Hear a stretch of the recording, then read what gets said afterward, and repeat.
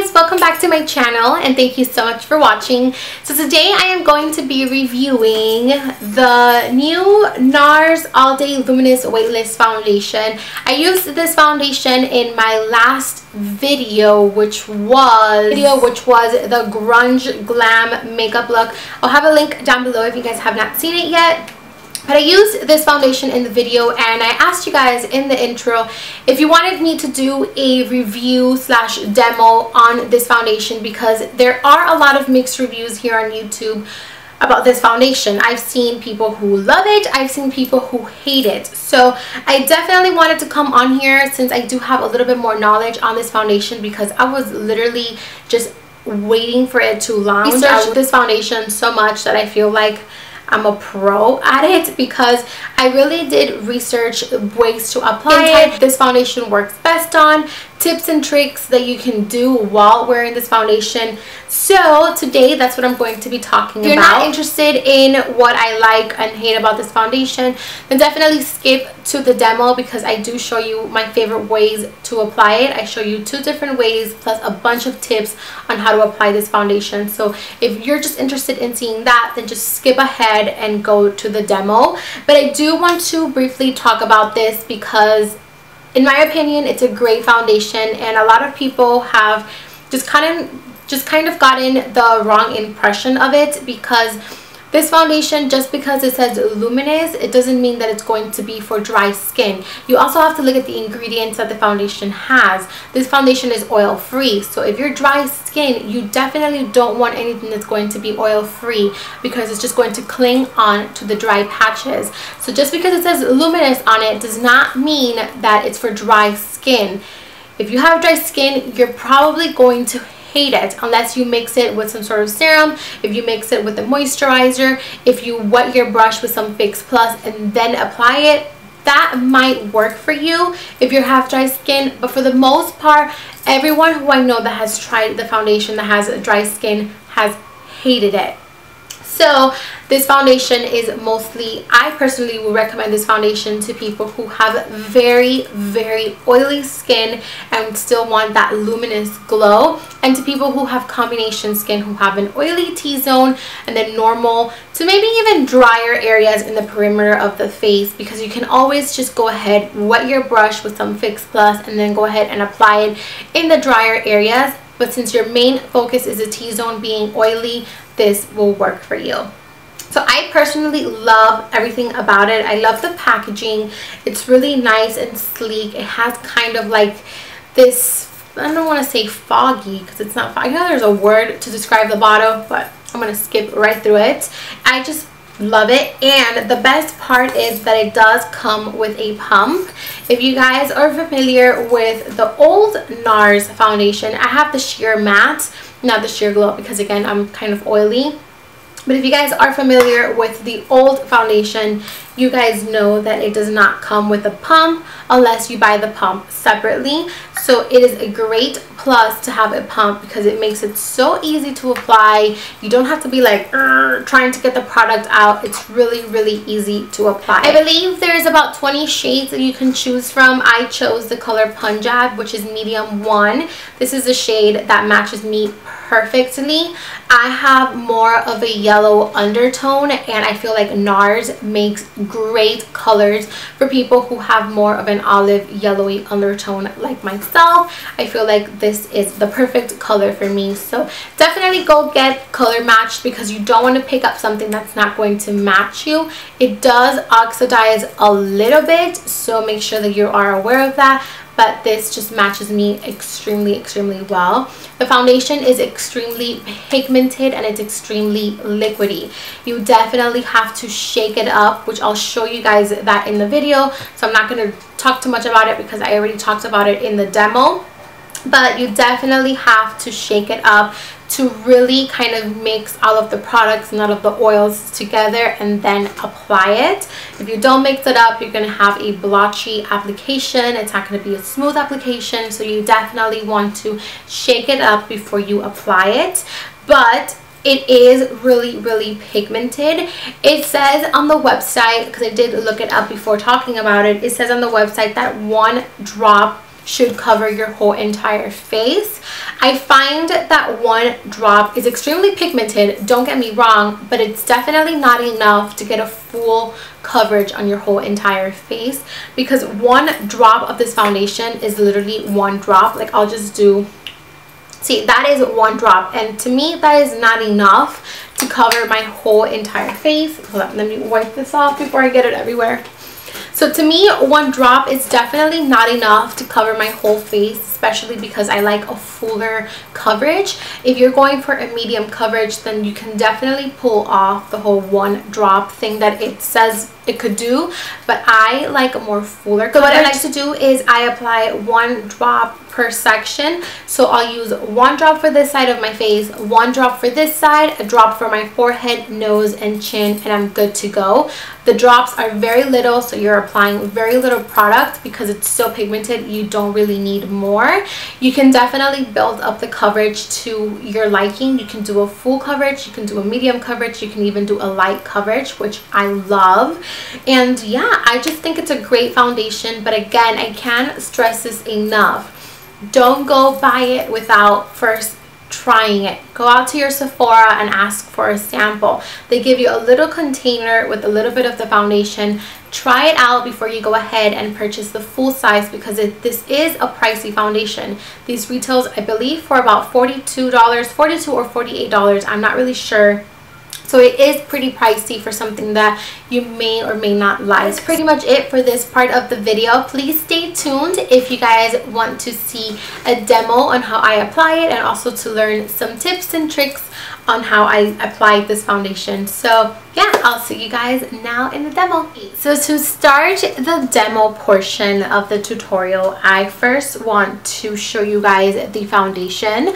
This one is the Nars All Day Luminous Weightless Foundation, and I don't know if you guys can see, I will be zooming it into the camera before I shake it, but this foundation needs to be shaken up for a good amount of time because it's so liquidy that it kind of, the oils and everything, all the ingredients kind of split up and separate. So if you don't shake it properly, you're not gonna like the coverage of it, you're not going to like the application of it, because it's just going to be off, it's going to be blotchy, it's going to be a hot mess. So you definitely want to make sure that you shake the foundation extremely well before you go ahead and apply it. So as you guys can see right here, it's the perfect example of what I'm saying. You can definitely see the foundation is completely separated because it's so liquidy. And as I turn it around, you can see also in that upper corner how the foundation is completely split. All the ingredients, the oils, the minerals, and all that gets completely split. And that's why you really need to shake up the foundation. If I keep turning it around, you can see the difference of colors.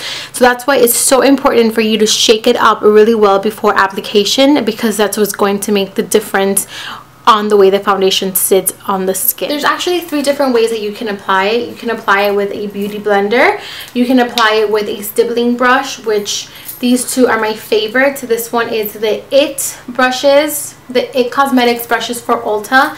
This one is number 110. It is the airbrush buffing foundation brush, and I also love the Sigma flat kabuki brush. This is the F80. They're both great brushes. And then the third option is to actually go ahead and apply it with your hands. Now the hands for me is not my favorite way to apply it, just because our hands, doesn't matter how clean they are, how clean you think they are, just by touching a surface they can get dirty and they can have a bunch of bacteria. So I definitely don't recommend the hands, but I do love, out of all the 3 of them, I do love the Beauty Blender application better. In my opinion, it's a little bit better. It applies better. You have more control of the strokes, and it's just the way that I prefer to apply it. But feel free to use a brush. In my last tutorial, you guys saw that I did go ahead and use a brush, but after I tried it with the Beauty Blender, I kind of prefer the Beauty Blender better. For the Beauty Blender, my Beauty Blender is not extremely wet. You want to make sure that the Beauty Blender is damp. So once I put it under the faucet and wet the Beauty Blender, I like to go in with a towel and really squeeze it to make sure that it's just damp and not extremely wet. I feel like if the Beauty Blender is really wet, this particular foundation completely shears out and it's not as pigmented as the potential that the foundation has to be pigmented, because it's a super pigmented foundation. But if the beauty blender is really wet, it's going to shear it out, because that's the point of the beauty blender. Now that I'm ready to apply the foundation, I do want to mention that I did moisturize with my Origins Ginseng Energy Boosting Moisturizer. I love this moisturizer. It's oil free, but it's extremely hydrating, which is perfect for me because I have oily combination skin. I have oily in my T-zone, and then I have some dry patches around the perimeter of my face. So this is perfect because it's hydrating, but it's oil free, so it works with my combination And then skin. I did go ahead and apply an eye cream. I have been using the MAC Mineralized Charged Water Moisture Eye Cream, so I went ahead and I applied that as well. So now what I'm going to do is I am going to be priming my skin. I always prime the skin, so today I'm going to be using the Smashbox Photo Finish Foundation Primer. This is the Pore Minimizing Primer. So I am going to go ahead and I'm going to go apply some. I don't take a lot of this primer. I take about this much.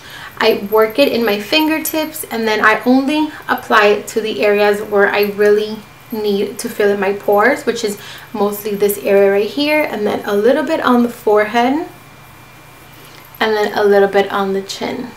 So the next thing that I'm going to do is I am going to be applying a corrector, and the one that I'm using is by Amazing Cosmetics, and this is in the shade Medium Beige, and I really like this to correct my under eyes. As you guys can see, I have really bad dark circles at the moment because I've been suffering from insomnia. I hope that's how you say it.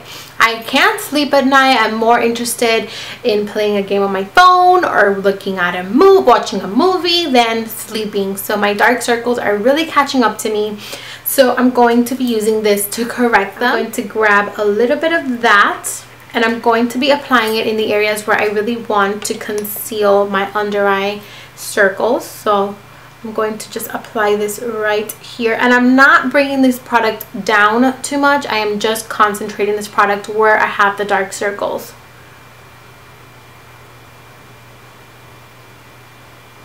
So again, I'm going to shake it up.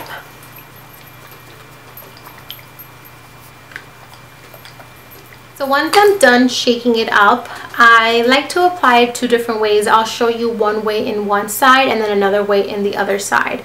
So the first way I like to apply it is I'll just directly pump one pump into the brush, and then I'll stipple it on. So that's what I'm going to do right now.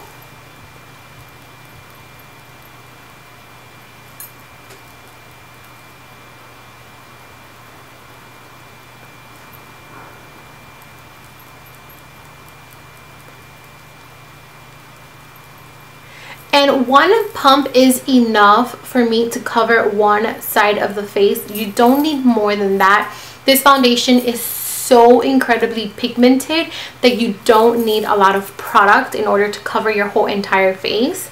So one pump pretty much covers one side of the face for me. Another thing I don't do is I don't take my foundation up to my under eye area. If you guys notice in all of my videos, I just pretty much take my foundation up to like here, and the under eye area stays completely bare, because then that also helps with the creasing of the concealer. If you have too much product under your eyes, that concealer is going to crease. So I don't really apply too much product under there. So that is one way that I like to apply it. So then another way that I like to apply it, I'm going to shake it up. And another way that I like to apply it is I'll pump some in a surface. And this is a more full coverage application. This side is more of an everyday wear. And then this side is going to be a little bit more full coverage because we're going to be applying a little bit more product. Even if you don't think you are going to be. So what I like to do is I'll just take my ring finger and then I'll dot it all over. So believe it or not, even if it doesn't look like you're applying a lot of product, you are applying more product on this side than this side.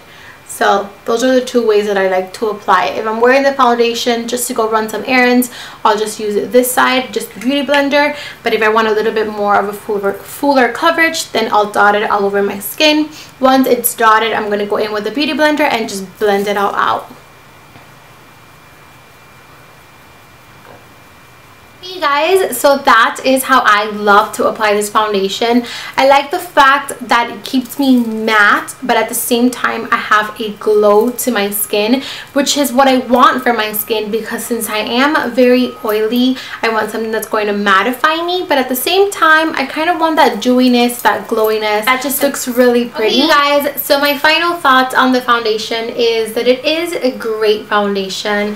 I think this foundation will look absolutely stunning on the girls and guys who have oily to combination skin. Personally, I know I'm going to be loving this foundation for the summertime because it's really hot here in Florida. I do get really shiny and very oily in the summertime. Even though it's not extremely cold here in Florida, it is a little bit cooler at nighttime. So I definitely do see some dry patches, but that's normal for me. It's nothing too visible. And since I do use a very rich moisturizer, it just works out perfect for me. You can't really see my dry patches, but if you're very, very dry, you definitely want to stay away from this because this will emphasize your dry patches. Before you go ahead and purchase the full size bottle, definitely go and ask for a little sample. Try it out in the morning, try it out at nighttime, try it out with the moisturizer, try it out with the serum, and then decide if you do want to go ahead and purchase it because it is pretty pricey. I personally loved it.